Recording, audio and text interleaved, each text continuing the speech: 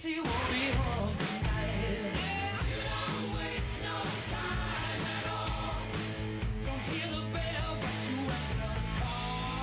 Comes to you as to us all. Yeah, we just waiting for the hammer. The hammer has fallen, or the gavel perhaps. $1.25 billion. That's the price that Sony is reportedly paying for the rights to Queen's entire back catalogue. There are a few exceptions, but let's not worry about those.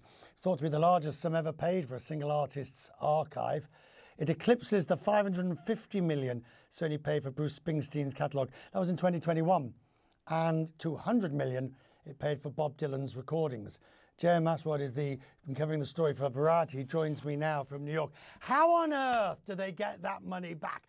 Even allowing for the popularity of those Queen anthems sung at every bar mitzvah, office party, and you name it. How do they make that money back? Well, you just answered your own question partially, because those songs are going to be popular for decades. We Are the Champions, We Will Rock You are going to be played in stadiums for the rest of our lives, that's for sure. But there are also other options. There's still a lot of material in the archive that they can release or repackage. And most of all, included in the deal is name and likeness, which means that they get to create Broadway musicals and jukebox musicals and anything else they can think of to go with it. And you've got Freddie Mercury's life story. And as the biopic Bohemian Rhapsody showed, there's a lot of interest in Queen's history. Right, so if that is the case, why would they not just keep it themselves, do all those things through a third party, pay them a fee, but keep the rights? What's the merit in capitalizing the asset? Well, there's a number of reasons. Number one, we're at absolute top of market still for a big catalog. For other catalogs, top of market was a couple of years ago. But for something like this, like Pink Floyd, a Beatles, a Rolling Stones catalog, something like that, really this is top of market.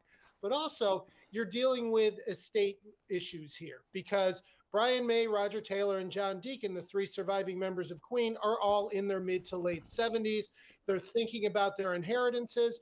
Do their kids want to deal with something as complex as music rights, which have to be pitched and packaged and really need to be done by professionals in order to maximize the value of them? And in a lot of cases, their heirs just may be saying, you know, Dad, I don't want to deal with it. Just give me the money.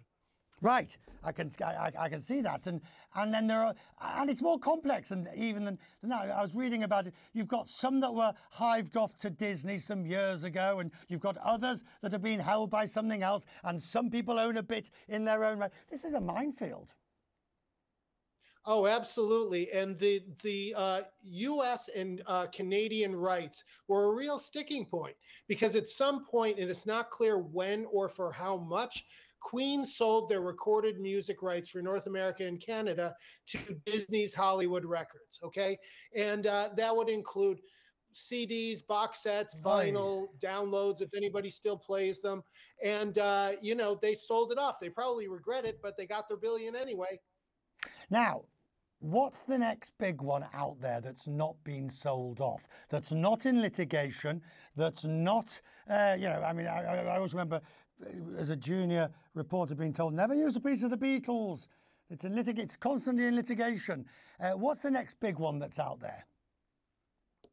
Well, the Pink Floyd catalog has been floating around for several years. They've been trying to sell it for quite a while, but Roger Waters, who is the main songwriter, his arguably anti-Semitic comments and anti-U.S., anti-Ukraine, pro-Putin statements, they actually have tanked the value of it quite a bit, and people just don't want to deal with it because he's basically harming the asset. That would have been one. Other ones, it's tough to say, because a lot of the time these things will be being bid for and you don't know it because nobody's under any obligation to tell journalists. But you got it anyway, and I'm grateful to you, sir, for coming on tonight and talking about it. Thank you. Have a lovely weekend.